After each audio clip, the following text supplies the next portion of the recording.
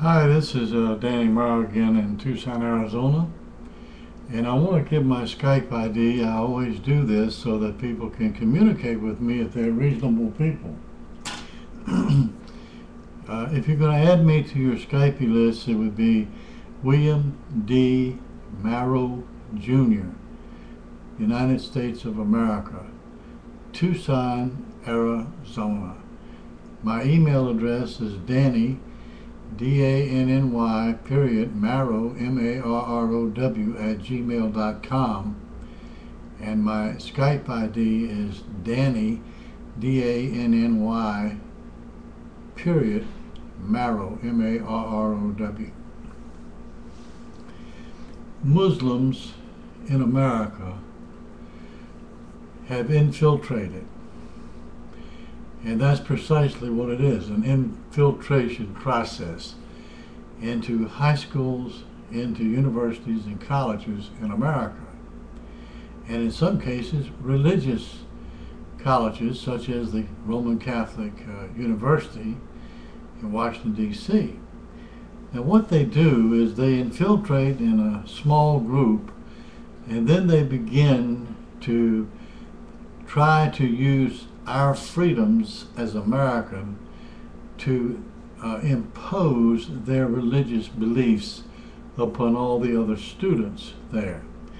I do not believe, and I am sorry to say that it has happened, there should be any special place set aside for Muslims to pray, unless the university, the college, or the high school will set aside 220 different rooms for other religions in America to have a place to pray. This is ridiculous. The same thing with gym.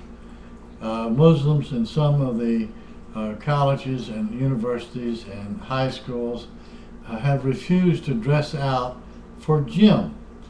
The same lie, it's against their religion. Then what they need to do is go to another school, like a Muslim school, where they're free to exercise their religion. But for the Muslims to tell a Catholic university in Washington, D.C. that they are offended by a crucifix in the classroom is not only ridiculous and absurd, but it's stupid. And all it is a ploy to cause the university to allow them special attention because they're Muslims. And this is morally wrong, and it's legally wrong under the Constitution of the United States of America. And of course, this is what they do. They're trying to do the same in the legal system to impose Sharia law upon Muslims in America. Well, if they're so hungry for Sharia law, they have planes that fly to the Middle East every day. Why don't you get on one, and then you're free to practice Sharia law, and then you're free to beat up the women, then you're free to throw the women out in the streets, then you're free if a woman is caught in a sexual relationship and the man is not stoned, but then the people stone the woman. This pagan religion is ridiculous, and that's all it is. It's a religion that worships the former demon moon god of the pagan Arabs.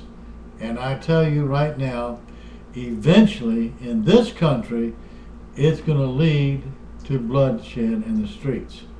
The American people are not going to support the takeover of our religious systems, our educational systems, and legal systems by a bunch of Muslims and homosexuals and lesbians and transgender and transvestites and cross-dressing people in this country. It's not going to happen. And sooner or later, with these people pushing upon us their beliefs and their thinking, there's going to be a terrible, terrible reaction. Now, I'm not a prophet, do not claim to be a prophet, but I have studied history, and I know the history of my country, the United States of America. And I'm telling you, this is not going to work here. I'm very sorry that the Catholic University in Washington, D.C., and I'm not a Catholic. I want to make that perfectly clear.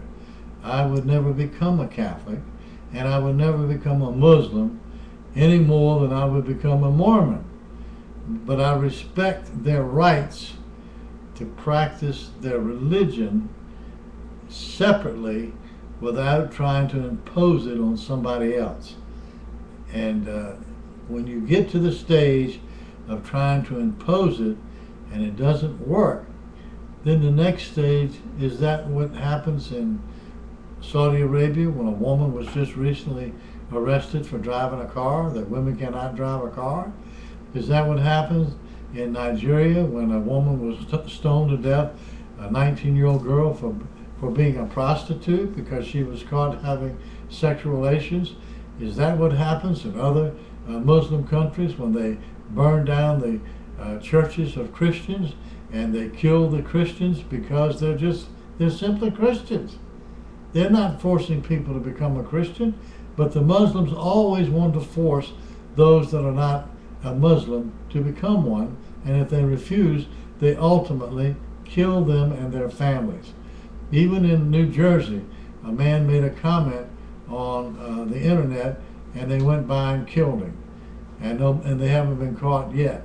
And this happened to a woman and her two daughters who were married to a Muslim, and because of his abuse of the two teenage daughters, because they wanted to go to a senior prom at the high school, he beat them up, and the wife had enough, and they wanted a divorce.